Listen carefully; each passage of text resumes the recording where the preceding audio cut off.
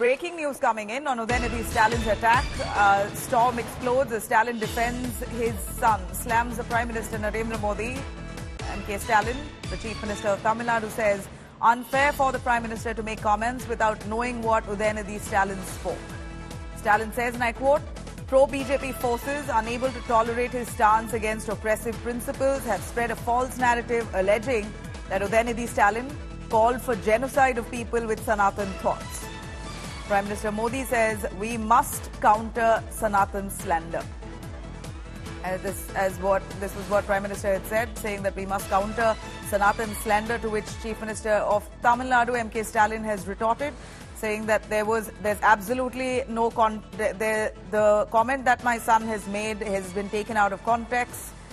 There's false claims being made that he called for genocide. It's not true. That pro-BJP forces are unable to tolerate his stance.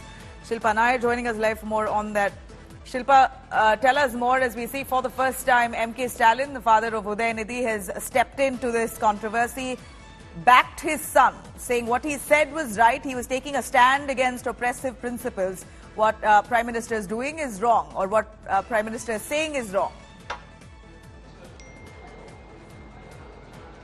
Well, absolutely, Nabila. In fact, this is the first time that Tamil Nadu Chief Minister and DMK President M.K. Stalin is reacting to the Sanatan Dharma controversy stoked by his son and DMK Minister Udhayanidhi Stalin. In fact, he's issued a 3-page statement just now, and in that statement, M.K. Stalin says it's completely unfair that the Prime Minister is, making comments without really knowing what Udhayanidhi spoke. And I'm just going to quote from the statement that the Chief Minister has just released. He says, pro-BJP forces are unable to tolerate his stance, Udhayanidhi's stance against oppressive principles, and therefore they have spread a false narrative that Udhayanidhi has called for the genocide of people with Sanatan thoughts. The social media mob nurtured by the BJP has widely circulated this falsehood in northern states. However, Udhayanidhi never used the word genocide in either Tamil or English. Still, lies were spread claiming so. That, of course, is what the Chief Minister has just pointed out. And apart from that, he also talks about how a seer in Ayodhya, Paramahans Acharya, had issued death threats to Udhayanidhi Stalin and had even announced a bounty of ₹10 crore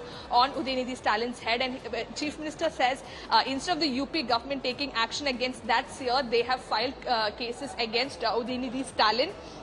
And in these circumstances, he says, it is disheartening to hear from the national media that the Honourable Prime Minister mentioned that Udhayanidhi's remarks need a proper response during a meeting of his Council of Ministers. The Honourable Prime Minister has access to all resources to verify any claim or any report, and therefore is the Honourable Prime Minister speaking unaware of the lies spread about Udhayanidhi, or is he doing so knowingly? So, of course, CM Stalin is raising questions about why the BJP is trying to spread these lies, despite Udhayanidhi clarifying that he never called for any kind of genocide. But the Chief Minister and DMK President, says this is being done for the political gains of the BJP. Look, on one hand, you have M.K. Stalin backing his son and Udhayanidhi Stalin claiming that he hasn't called for genocide. But on the other, there hasn't come an apology from Udhayanidhi Stalin whatsoever for likening Sanatan Dharma entirely to dengue, malaria, which needs to be eradicated. Of course, those who are hurt with this comment, they've dubbed that statement as a call for genocide. But at least maybe start with a sorry, to begin with a sorry wouldn't really take away from his credibility.